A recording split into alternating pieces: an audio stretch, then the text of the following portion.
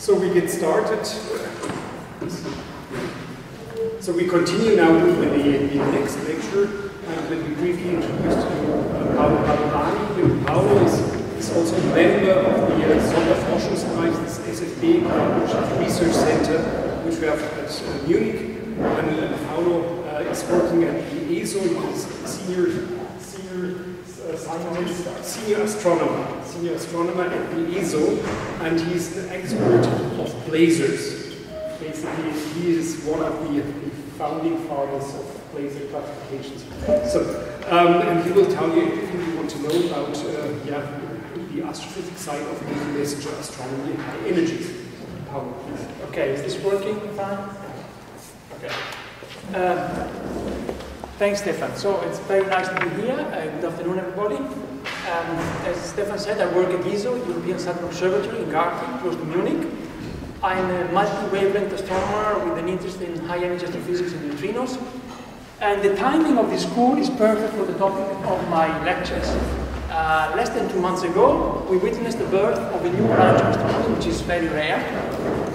The birth of non-stellar neutrino astrophysics, which is connected to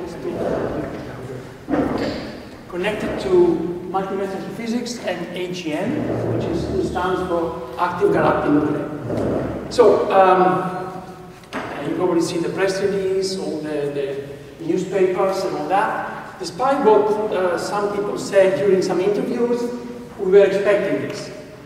So the first lecture, I'm going to give you the background story.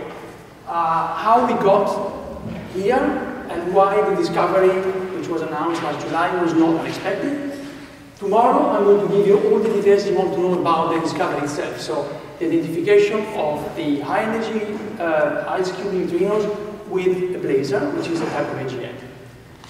AGN are very complex, even for astronomers. So, the last 2 lectures are going to be devoted to AGN for physicists. I've done this before. It's fun on my side.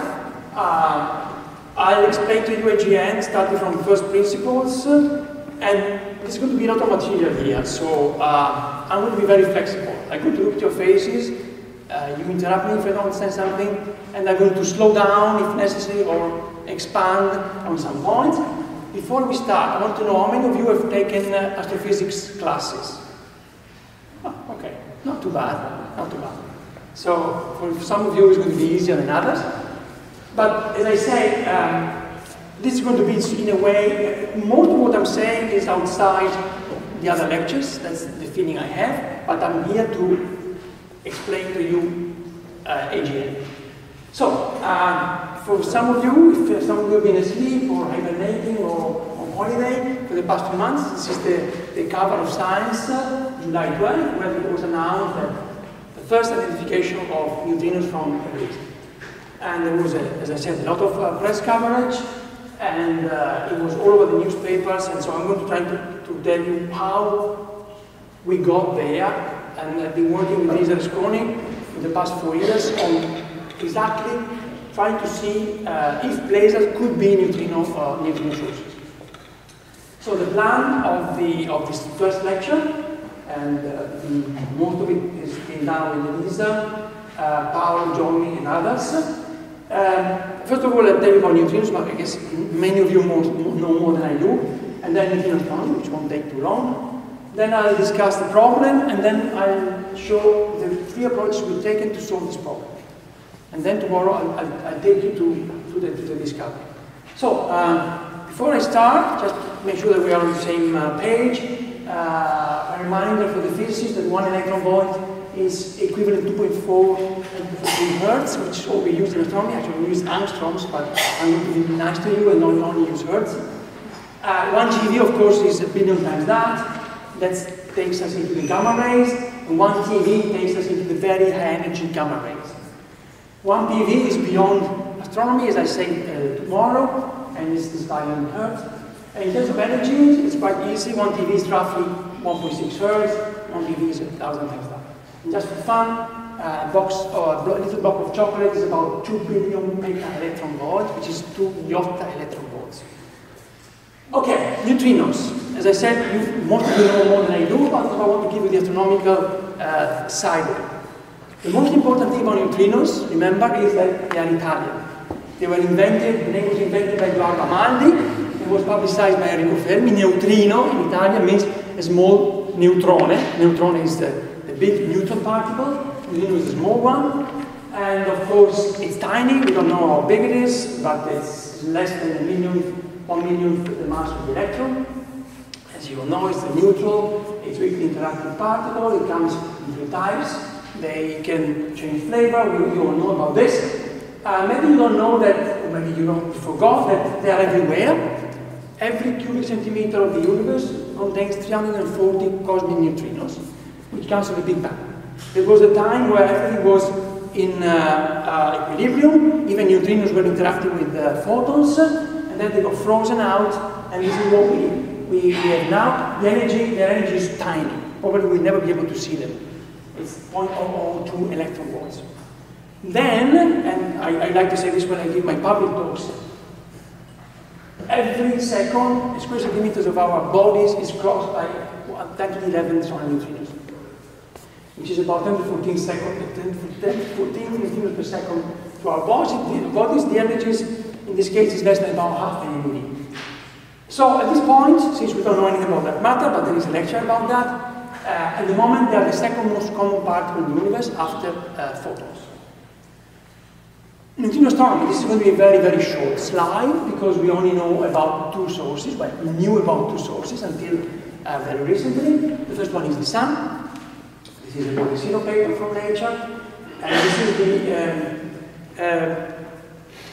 reaction that astronomers love. This is what keeps the stars shining for, it depends how big they are, but typically 10 billion years. So they have 4 protons, they become now uranium, they produce. We astronomers only care about this part, the energy part. And then there are 2 neutrinos, of course, as well. And the energy of these neutrinos, you look at the red curve, and it's about less than half an MeV. And then the second source, and last source, was mentioned by Kate in the previous lecture, is supernova 7A. Supernova 7A was the closest supernova in centuries to us. It exploded when I was a younger student, 31 years ago, in a large Magellanic Cloud. A few hours before the light, we got 3 detectors which actually saw neutrinos coming from supernova. The energy is about a few tens of MeVs. The reaction here is described in a nice review by Janka and Thomas Janka, and it's when the star is collapsing, the electrons and protons basically are squashed to death, and they produce neutrinos and neutrons. So everything changed in about 5 years ago. Ice Cube published his first paper on Science, where he reported the results that they found significant evidence of high-energy neutrinos, about 30 keVs, coming from Ice Cube. What is Ice Cube? Ice Cube is the largest neutrino detector in the world. It was built over 7 summers by drilling holes with hot boiling water down to about 3,000 meters in the ice. And this is a movie of what Ice Cube sees. Of course, Ice Cube doesn't see the neutrinos, it sees the results of the interaction of the neutrinos with the protons in the ice. And these particles emit blue light, blue channel of light, which is seen by the Ice Cube detectors. So, after 6 years of data, this is what Ice Cube has published. So these are the number of events in 6 years. This is the energy in keVs. You see in blue the atmospheric neutrinos. Luckily, the spectrum is very steep, so we know that roughly about 100 keVs, they are a minority, so whatever is left there is coming from space. These neutrinos are produced when cosmic rays hit the upper parts of the atmosphere and produce neutrinos. So about 100 keVs, you have these dark points, and Ice Cube say that there are detected about 82 neutrinos, the significance of 6.5 sigma or more. These are neutrinos that are called starting events because they are seen within the detector. There are other types of events which come outside the detector, and details are irrelevant, but they produce this red line, which is in perfect agreement with the black points within the same range, and these are about 50 more neutrinos with detection of 6.7 sigma. So we are seeing things. They're not coming from Earth, so the big question is, where are they coming from? And this is where the astronomers come in. This is after, the way I got into this game, Elisa Resconi, who's Stefan's wife, she came to ISO after the science paper, December 2013, so 5 years ago. She gave a colloquium, and I've been working on lasers, energy, astrophysics for many years. After the colloquium, I went to her, and we started talking, and we thought about lasers, so we started working, and we published the first paper 6 months later, and we've been following this idea that lasers could be neutrino sources. And as I keep saying to everybody, this problem can only be solved by astronomers and physicists working together. Because we don't know the physics, and no offense, physicists get lost in the astronomy because astronomy is very, very complex. So by working together, we can manage, and I think we've shown that we can do. Small parenthesis. So, where are these neutrinos coming from? Again, I guess you know more than I do about this. The only way you can produce them, you have high energy protons, you crush them against other protons or photons, and you produce pions, which decay and produce neutrinos, and also pi zeros, which produce gamma rays. So this is going to be very important for what I'm going to say in the rest of the talk. Whenever you have a source of neutrinos, you need gamma rays. And this is what the astronomy comes in. No vice versa. There are many ways of producing gamma rays without neutrinos, of course, which is what makes the situation quite complex. And this is what I said in writing, the same reactions. So, as I say, proton-proton collisions, you get photons and neutrinos, and this is another key point, which will come back later. The energy and the flux of the photons is within a factor of 2 of the energy and the flux of the neutrinos. So if you're putting the two together, building a spectral energy distribution, or we call it an SED, you have to have some match between the gamma ray photons and the neutrinos if the neutrinos are coming from the source. This is again going to be a key point in a minute. So where are these ice cube neutrinos coming from? This is a galactic projection, so this is the galaxy, this is the plane of the galaxy. So here on the plane, the further you are away from the galaxy. So typically galactic sources are within, say, 10 degrees from the plane. As you can see, the points are all over the place. So they cannot all come from the galaxy. They have to come from other galaxies. And indeed, the ice cube collaboration has put the maximum contribution from the galaxy about 15%. So we know that they are coming from space, they are not coming from the galaxy, they are coming from other galaxies. The problem is that there are 2 trillion galaxies in the universe, and we have to find out which ones they are. And the further problem is that the error circles of this, of most of these neutrinos are huge.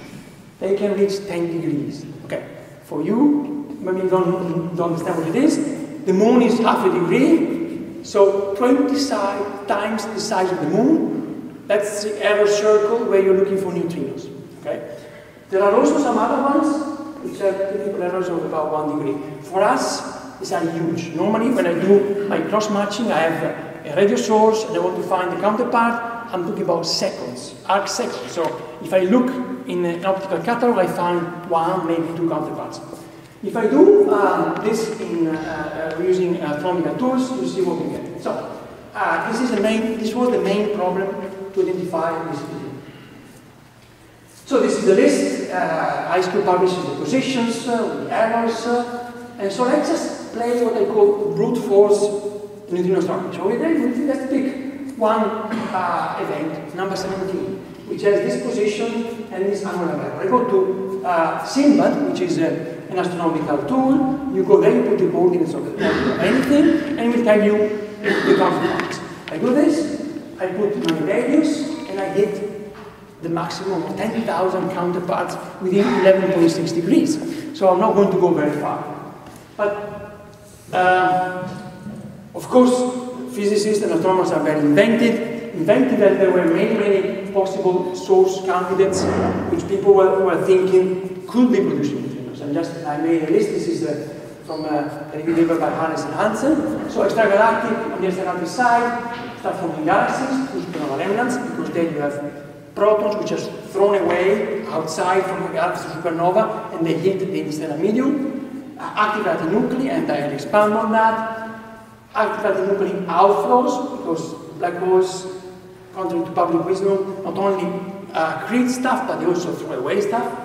The same idea, you're launching high energy stuff against other material, and so you can have proton-proton collisions. Lasers, and I'll expand on this, especially in the last two lectures. Gamma ray bursts, these are very energetic phenomena.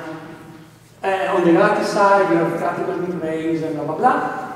The point is that anything where you have energetic protons bumping into other protons or other photons are going to be neutrino sources. But the main question is, are they going to be within the isotope sensitivity, which unfortunately is not great, as we realized in the past 4 years. It's the best we can do now, but it's not optimal. Okay, so how would we start solving this problem? Remember physics, okay? So if you have a PeV neutrino, you have to have protons with at least 10 or 100 PeVs of energy. Which means, remember that what I said earlier, that you have to have photons with similar energy and flux within a factor of 2. So we are talking about gamma ray sources. And this is going to limit our number of possible candidates. Gamma ray sources are very rare in the universe. Of all the AGN known, and again I'll expand on this in the last lectures, only less than 1% are known gamma ray sources. So this is a nice reduction in the number of possible candidates. So our list has sources neutrinos between 60 and 2 PeVs, which means we're looking for photons between 120 PeVs and 4 PeVs. Unfortunately, we cannot see these photons for 2 reasons. First of all, the best we can do right now is 40 TeVs with the Cherenkov arrays on the ground, but there is more.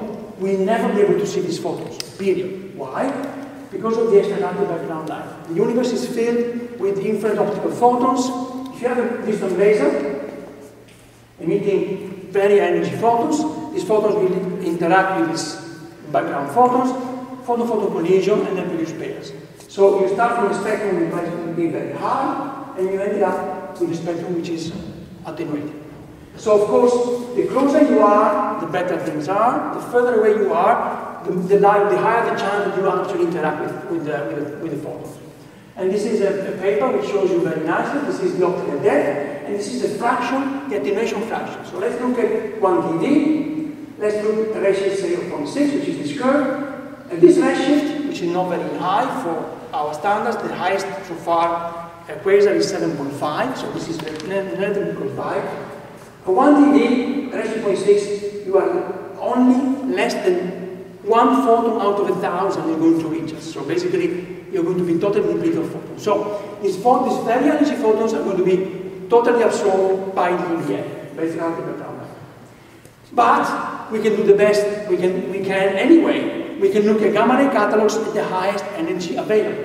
And this is what we did. We used the Fermi 2FHL catalog, which has a cut of 50 GeV. We used 360 sources. There are 160 sources off the galactic plane. We avoid the galaxy because the galaxy is a mess. And most of them are blazars. And I'll get back to blazars in a second. And then we use another 2 catalogs, but the point remains that we wanted to concentrate on gamma ray sources for the reasons I mentioned there.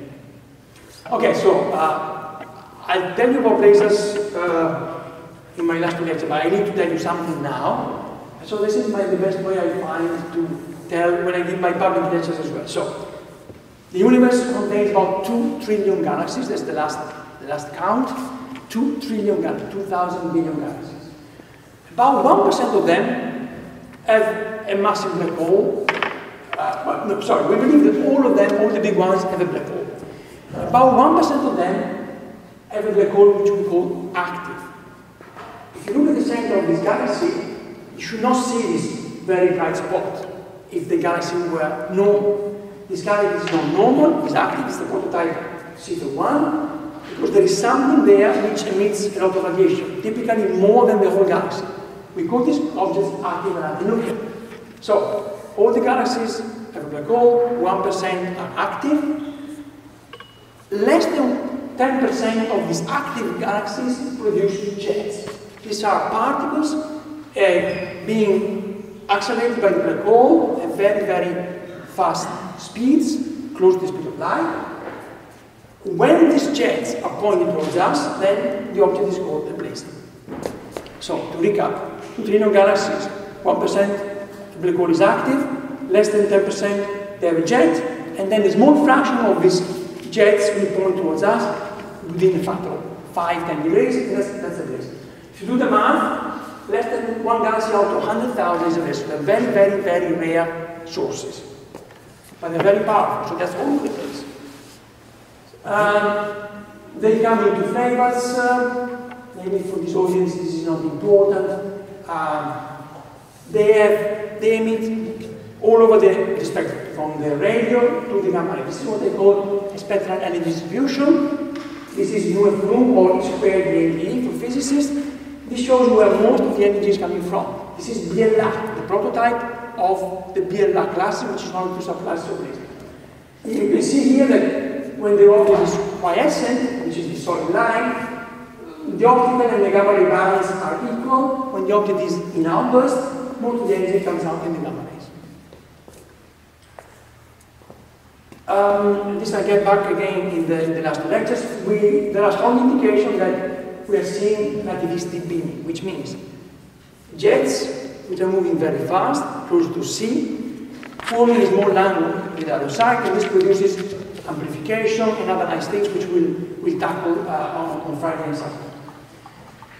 In a nutshell, lasers are sized for very energy phenomena. They manage to accelerate photons up to 10 TeVs and particles up to 0.9998. That's the Lorentz factor of 50, which is not bad. My favorite definition, they're nature's free accelerator. It's much cheaper to look at the blazer than to build the Large Hadron Collider, which explains why many physicists have moved to laser studies to understand the way these things accelerate power. Okay, the last thing about lasers, they come in 2 main classes, which this will be important later. If you look at the ACD, we know this is synchrotron emission, and this is the peak of the synchrotron emission. There are 2 main classes based on this peak. The ones where the peak of the synchrotron emission is less than 10 to 15 Hertz, which is there, are called HPL. This is one of these objects. Why is this important? Because, as you can see here, when the peak is low, the gamma ray flux is low. If you push the ACD to the right, then you will have more gamma rays, and the chance of producing, of being a neutrino emitter, in our view, increases. So these are very important for neutrino astronomy. Again, according to Elisa, myself, and a few others. Okay, close the parenthesis on lasers. We'll learn more about lasers on Friday and Saturday. So, we have these gamma ray catalogs, we have these neutrino catalogs. How do we try to see if neutrinos are coming from lasers? We did a very simple statistical analysis. We have the red dots are the gamma ray catalogs, the black circles are the neutrino with their errors. So what we did, we invented a statistic which is called NU.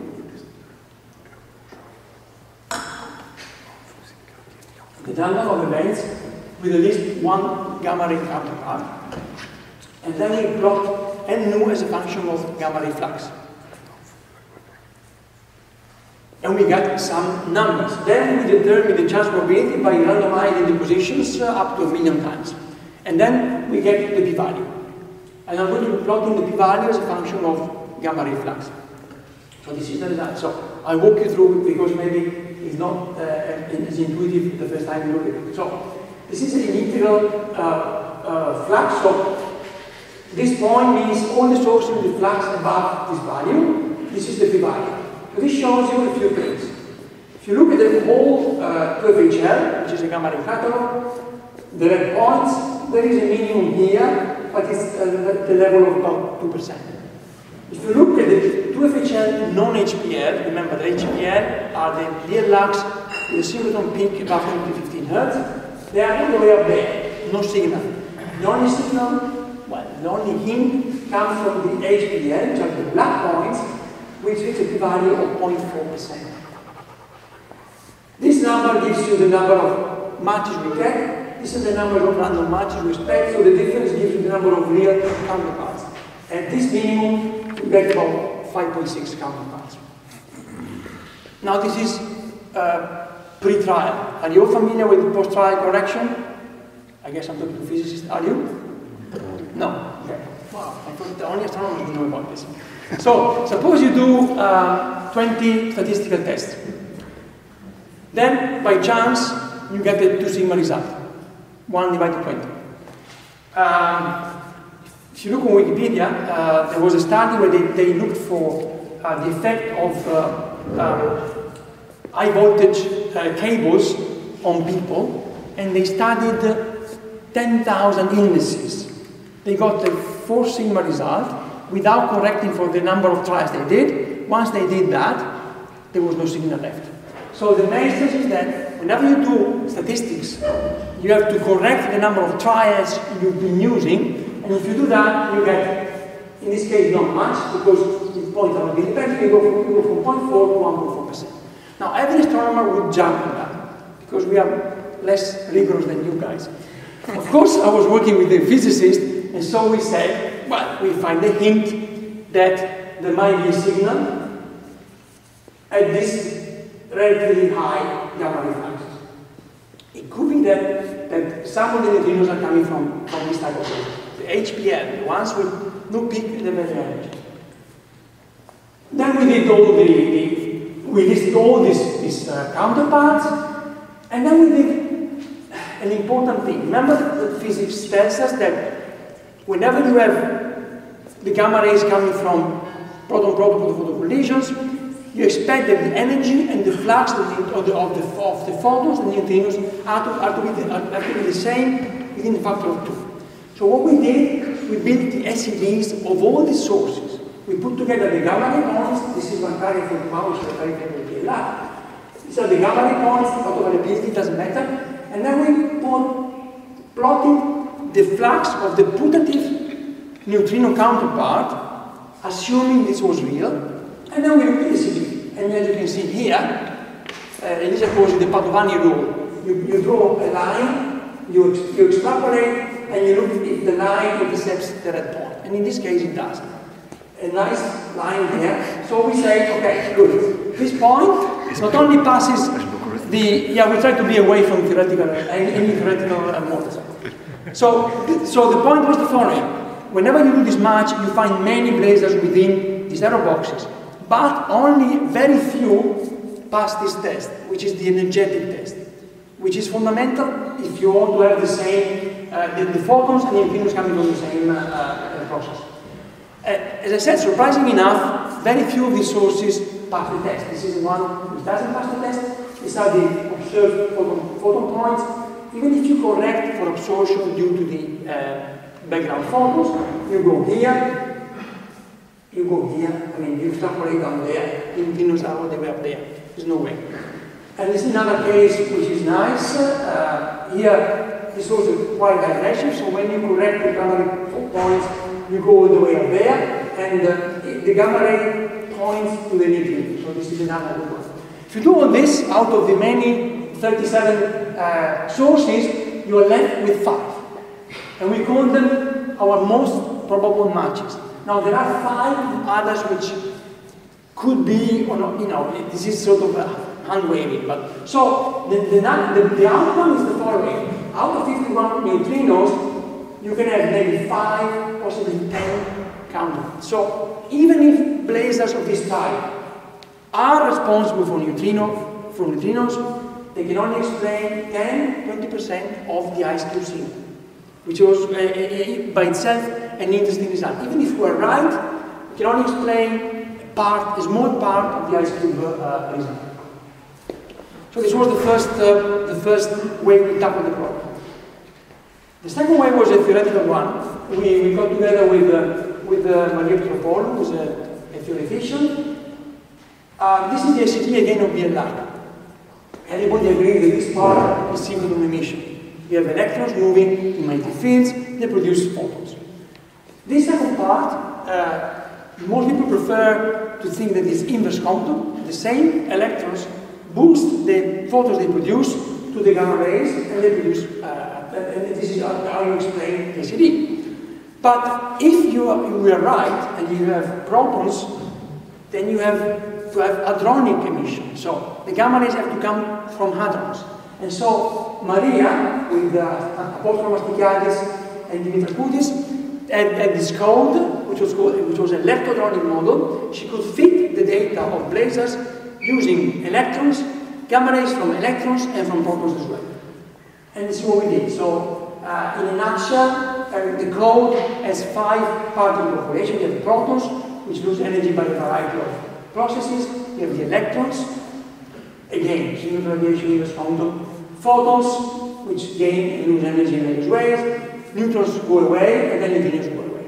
So, this whole thing is described by a set of time-dependent equations solved by the code. It takes a long time to run, but at the end of the day, you get something like this. So, these points are the photons of Markarian 41, and the black line is the fit using a leptodronic model.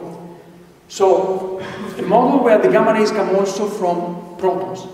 This model predicts this neutrino flux in red, to be compared to this point, which has a larger bar, but this is it. That's the way it is. So, in this case, as you can see, this is not very far from what we could see, assuming that this event is matched to Markarian 41. This also was done for another source, which was actually nice. Again, this is the prediction, the red dotted line, and this is what was observed. So, in the next couple, there are more, 3 or 4 cases, even on the theoretical side, which were the cases for which we thought there was the most probable match. We could actually explain the photons and the neutrinos using this leptodronic model. How old is this figure? Sorry? How old is this figure? 2015. Petropolo? No, yeah, because I was wondering why there is no high energy clearly in like around 300 GeV or something. This is fair. Yeah. This is 1 GeV, so it's almost 100 GeV. Yeah, we use whatever we could find. So if there are no data there, there are not data. Okay, so point number 2, the theory approach. Then we asked ourselves another question. Now let's assume that all the LUCs are neutrino sources. Let's assume we have a way of linking the gamma rays to the neutrinos. Can the LUCs explain the whole signal seen by Einstein? This is a totally different approach. In Paolo Padovani, we've been working on a simulation which basically the tests are irrelevant. We know how blazars evolve. We put all the blazars in a computer, and we are in total control. We can reproduce all the properties of blazars in the computer. To this simulation, we added an hadronic component based on Maria's model. And this is the component. There was only one free parameter, the relation between the gamma ray and the neutrino flux. And this was determined by comparing the model with the data. So, at the end of the day, we have no free parameters. So these are the high-speed data in red, and this is our results. Again, I'm doing something which is very ambitious. I'm taking all the lasers in the universe. I'm assigning to each of them a neutrino flux, and then I'm summing it all up, and then producing this blue curve, which is quite something. As you can see, it's orange, yes, because up to here, you can barely distinguish the two curves. So again, it's the BLX with the high energy single spectrum. What's the message? It's very simple.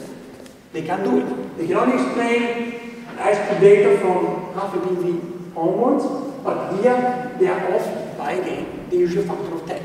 So even if, again, this confirms what we found with the other approach. Even if some of the neutrinos come from BLX cannot explain the whole signal of high-speed. Now, just one question. I mean, there on the right side you have then dots which says excluded upper limits, and your model is there above. Or to repeat that problem. All these red dots with arrows down. This was 1 sigma and this is 3 sigma. We calculated the 3 sigma, yes. So they're not excluded, but I get there. This is a very good question. We need to get to this point. So as you can see, our model predicts a bunch of 2, 3, 4 PDs neutrinos, which IceCube has not seen. So IceCube looked at our model and constrained this parameter which we use to calibrate the gamma rays in the photons. And so their best value now is this one, which lowers the model again. Again, robust and large, so you can still say that our model explains everything from half a PV onwards, but the point remains that our curve was probably on the high side. But the point now is another one. This is now the big picture. I'm putting together photons and neutrinos. So this is the gamma ray per gram, as seen by Fermi. This is our simulation of the LUX with Paolo Padovani in gray. And you can see that above 10 GeV, we've shown, and other people confirm that, BLux can explain the whole gamma ray per gram. You see that the gray point, the gray area coincides with the red point. But this plot shows that BLux cannot explain the IceCube background, which is sort of an inconsistency. It looks like not all BLux are neutrino factors, which is interesting. Okay, at the end of the first lecture. So, what I told you today, BLux are great candidates as counterparts of IceCube neutrinos from 3 different points of view. We did a statistical approach, a theoretical one, and then a population-wide study. We found a signal with a value of about 1.4%, which you can explain again only 10% of the IceCube data. We've shown that electronic models can explain the ACD of some BLux. And this is the work with Maria. And again, the last point, HBM as a class can explain only the high energy part and about 10% of the low energy events. After working for 4 years on this, we knew that if we were right, IceCube had to detect a BLux sooner or later. So, just to give you a feeling of how we felt. We knew we were right, but we could not prove it. Let's put it this way. So then, last September, the event came, and as I tell you later, tomorrow, it was great to see that the type of source that was identified as a counterpart was exactly the one we've been discussing for the past 4 years. And a point which remains, even if this is true, that Elisa and I and Paolo Padovani and others, we believe that there is plenty of room for other sources. Okay, so BLux, yes, they are neutrino sources, but they cannot explain the full IceCube system. And these are the 5 papers we published with Elisa in the past 4 years, and I think I'm done. Thank you very much.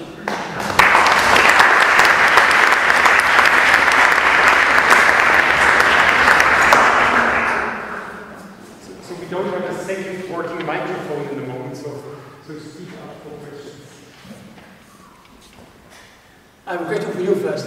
Was the level okay? Or did you get lost? Please, feel free. Was it okay? This is the easy part.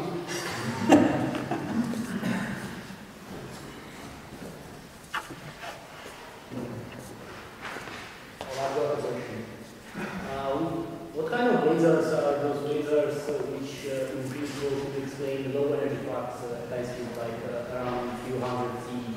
Because there are some papers on that. So Yes, there are many papers on that. yeah. So How do you repeat the question? Yes. So the question was, what kind of lasers could explain the signal at the low energy part? My answer is that no lasers. We found during our studies, we found no signal from anything else than from HBM. So the other ones, the LBL, gave us no signal at all. There are many theoretical papers which say that there could be other sources, but I don't believe that lasers could be explaining that part there. The reason is the following, that when you do the math, the energy of the neutrinos scales inversely with the energy of the singleton peak. So HPL explains this part, and the LBL go to much higher energy. So here you should have ultra HPL, which if they are there, they are small now. So your point, the non-HPL might be relevant there, as you can see from this graph. The HPL die off here, and you have the other ones. But here, no way. So with the reason we think gravity sources, there are many possibility AGN outflows, and I can chat to you about it, but right now I don't think we know. I'm pretty sure that lasers cannot explain that part of the signal.